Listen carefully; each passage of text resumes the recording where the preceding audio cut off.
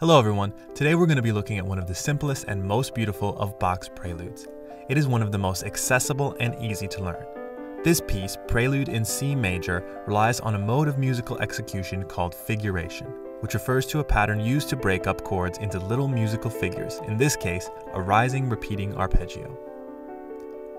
Look at these chords in the small staff above the main score excerpt.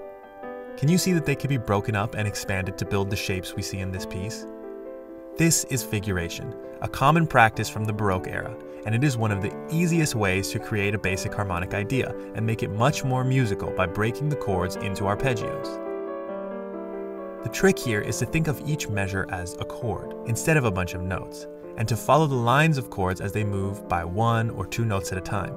To get the real effect of this piece, think of the bass notes as drops of water in a pool, and the rising figures as ripples coming out of each note. Practice the bass notes like stones thrown in a pond, with the succeeding notes radiating upward.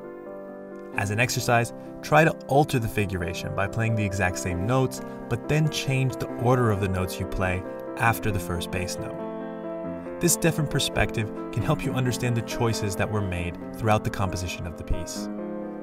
Thanks for watching, and please come back for a more in-depth look at the classical masterworks of Bach.